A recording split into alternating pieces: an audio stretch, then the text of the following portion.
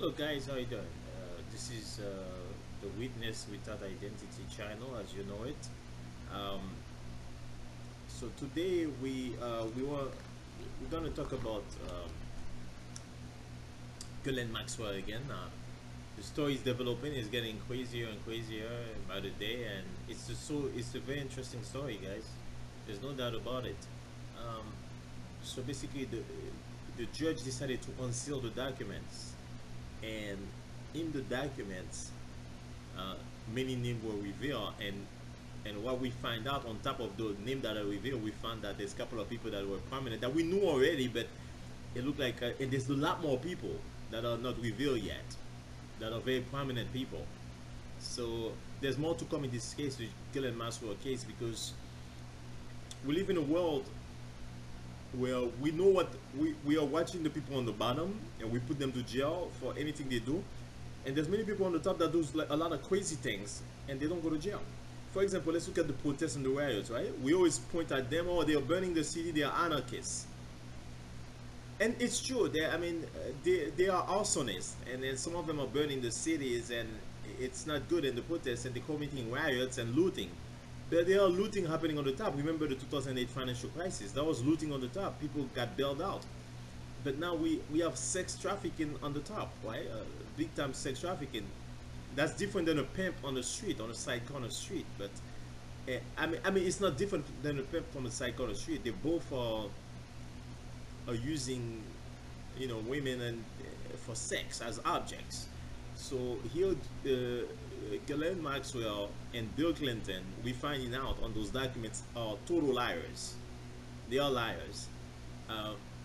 And there's Alan Dershowitz is in it too, and then we don't know if he's lying yet, but he denies the allegation, but he's part of it too. So the story is unraveling fast, and we have to make sure that everything is okay, guys. Like, I hope everything works out, but like, this is the way I look at it, guys. This is the way I look at it. Like, okay, so this is the lie that Ghislaine Maxwell said. Like, this is the lie. Let's talk about the Ghislaine Maxwell's lie. Her lie is that she said that she never met Jeffrey Epstein for 10 years, and then when they opened the documents, they saw that she had a phone, like an email. She said that she never had contact with Jeffrey Epstein for 10 years. Now we found out that there was contact between her and Jeffrey Epstein 2015, 5 years ago. Wow. So she lied about that. You know what I'm saying? So she's a total liar. She's like, why are you lying? Because a lot of time because you're guilty. And now we find out that Ghislaine Maxwell is lying. Now Bill Clinton lies also. He said that, oh, I was never in an island. I think Jeffrey Epstein has an island somewhere. I forgot where. It's like it's an island that he has like for sexual escapades. He goes crazy there. And we found out that Bill Clinton said, no, you never been to the island, never. And there are many staff members that work for Jeffrey Epstein that say that yes, in the document, that yes, we saw Bill Clinton in the island with 2 girls with Jeffrey Epstein. So Bill Clinton is lying. So this is where we are now. We got Bill Clinton lying. Luckily, let's say that Uncle Joe Biden is not in it. That would have been destructive if the next person was Joe Biden. That would have been destructive for this election, because Bill Clinton, we don't really care right now. Hillary Clinton, we don't really care. But when you look at the election, if you want Biden to win, we don't want Biden to get involved. And that's my fear, guys. My fear is Biden. But I don't think Biden is that kind of guy. I think Biden is more like a guy that's like to touch women. I don't think he's like a player. I don't know if you guys agree with me. I don't think Biden is a player like Bill Clinton, like a guy that's gonna get like a blowjob in the Oval Office. It's not that guy, or like Trump. I think Biden is just a guy that like to touch everybody. He's very like touchy. I think he's sexual too. I think he's a guy that has like a sexual drive, but not in that way. I think he respects his wife in a way.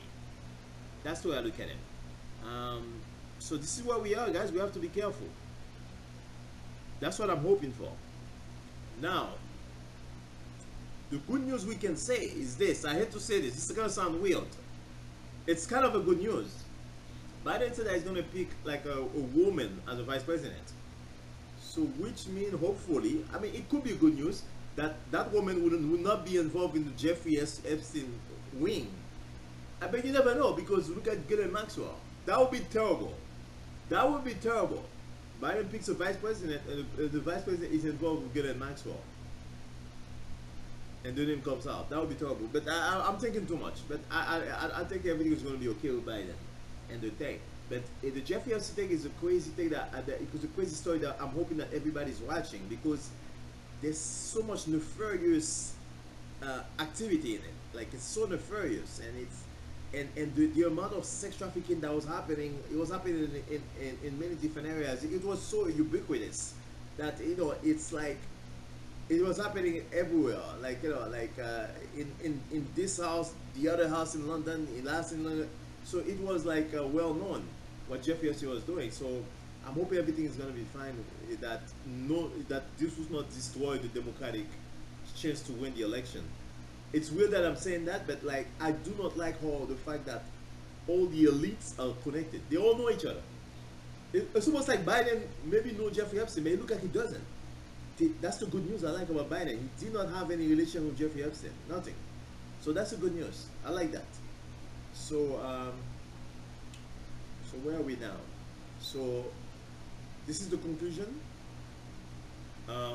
Ghislaine Maxwell and Bill Clinton are basically lying, and who knows what these things are gonna end. Let's hope for the best, guys. Thank you.